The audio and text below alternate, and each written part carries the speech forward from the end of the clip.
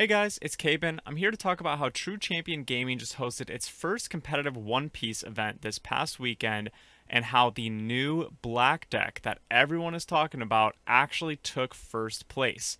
The really crazy thing is, it even faced its worst matchup throughout 75% of the tournament.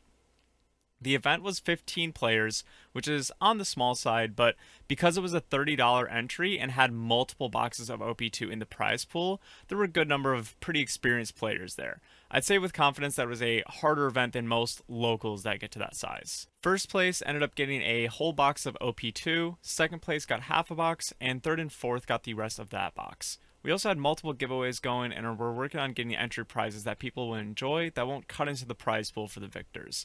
If you're within driving distance of Lansing, Michigan area, keep an eye out for future events. Shout out to the people that showed some really awesome support and drove all the way from Indiana. That was really cool to see. Our goal is to host bigger events like 1Ks in the future, maybe even go bigger than that and be an official Bandai organizer and bring some more official Bandai events to the Midwest, because we have so many good and competitive players out here.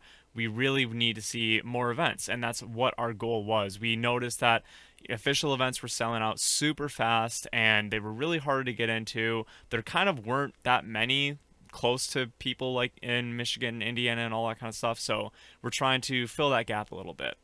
Enough about all of that, let's go talk about this smoker deck. Okay, so this is the winning smoker list. Now, there were 4 rounds in the tournament, and it played against Zoro 3 out of 4 of those rounds, which is insane. Like, shout out to Johnathan who won the event. You must have piloted it really well. It's a pretty solid list, I'm assuming, which is why we're, like, you know, putting it on the YouTube channel, like, titling it so that, like, people realize, like, hey, this is getting wins against Zoro. And it played against Law in the other round as well, which is not really a favorable matchup for Smoker. I'd argue that it's closer to 50-50, especially with the pilot that Law had playing in the event, which was one of our own, True Champion Gaming Terry, who is going to be sharing some exciting news on the channel soon as well. But let's just get right into the list. So we have the 1-drop 2K counter that negs cost. You know, most of the time you are going to use it as a 2K counter.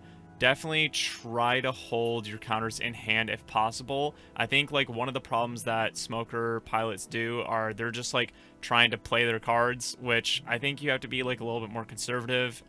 Smoker is very resource heavy, and if you just use everything without really thinking about it, it might feel like you're winning the game, but then you're going to probably lose after running out of resources. So, but the versatility with being able to neg on play, I think that's the really important thing, is that there's a lot of black cards that are more like not reactive, but like they have effects when attacking and stuff like that. Those are just a little bit harder to actually use because there's so much board control in OP2. I think the on-play versions are usually better, even if they might be like a little weaker of an effect or something. But again, you're probably going to use her as a 2K most of the time anyways. Cheap blocker here for Don Quixote, pretty self-explanatory. And then we have Sengoku, which is one of those when attacking, but again, is still a 2K. This is one that you're going to counter with more often than even Zoro. Like if I have a Sengoku and a Zoro in hand, I'm probably comboing the Sengoku first. We have Garp, again, another when attacking, but it does have a pretty strong effect. Again, you're usually using this as counter. Helmeppo is one of those on play. You give a minus cost 3, which is really solid because you can do, like, if your opponent has an 8-drop kid out and you don't have enough Don to do the secret rare Kuzan or something, you go like Helmeppo, Sakazuki or something, and then now you're dealing with that 8-drop for pretty much, like, I mean, it's a pretty good tempo swing, honestly. You put a 3K body on the board, a 7K body on the board, and then you trash 1 card. Like, that's a pretty solid play. And it also does have 1K, because sometimes you don't need the 2K counters. You know, 1K is still pretty decent. You have Kobe, which, you know, Kobe's crazy. Kobe's a really, really good card. You're usually playing this card instead of countering him. And then you have Tashigi, which is basically an on-play effect because it's not when attacking. You just play her and then rest her, so it's a little worse because she does like leave herself vulnerable. But, you know, again, 2K counter, so even if you don't play her, still very vital in the deck. Then you have 4 Kuzan and 4 Borsellino. You know, black SRs are crazy expensive right now, honestly. Like, basically every black super rare from Paramount War is over $10, which is ridiculous, but they're all really good. Like, pretty much every black deck is running 4 Kuzan, 4 Borsellino, 4 Sakazuki. they're really solid cards. And especially with Borsalino not being able to be KO'd by effects, that card alone makes like the Law matchup or the Red matchup and stuff like that just so much better, because all their normal ways of removal just aren't getting there. And then we have like kind of the first like flex spot of the deck, I'd say. I did actually help Johnathan build this list a little bit, and this was the card that we added in last. So Hina could be helpful against the Zoro matchup. He said that most of the time it basically just got jet pistols out of their hand, which is like fair, because then maybe you can do, you know, your Sakazukis might survive because then they're not going to Otama jet pistol and stuff. So it's not the worst thing in the world if this gets jet pistoled, and if it doesn't, then it's a pretty hefty blocker that's really going to help your defenses. And at the end of the day, the main reason why we added it in instead of some other options that we were considering is it does have that 1k combo, because you don't run many 1ks in here. Borsalino and Kobe have 1ks, but they're not really cards that you want to combo instead of playing. Usually you're really looking to play those. And then the Don Quixote blocker also has 1k, but again, you're usually playing it as a blocker. So really the only 1k blocker in this deck that you're wanting to combo with most of the time is Helmeppo. So kind of having more 1ks like really isn't a bad thing, which is why there were some cards that felt like a stronger option, but they didn't have any counter, and we went with Hina in the end.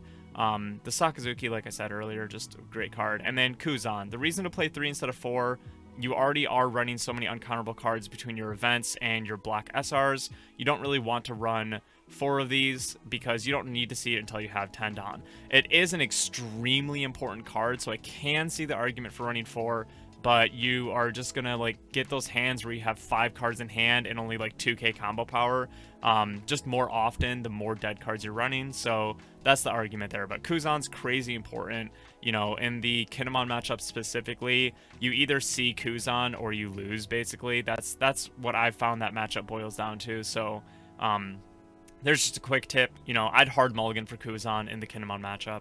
And then we have 2 Meteor Volcano. You know, it's a fantastic card. I would like to run more. But again, it's just that dead card problem. Smoker, you really need to just be focusing on counters, I think, to survive in this meta with how much Zoro's going around. And then Impact Wave, not necessarily a dead card because you actually can combo with it.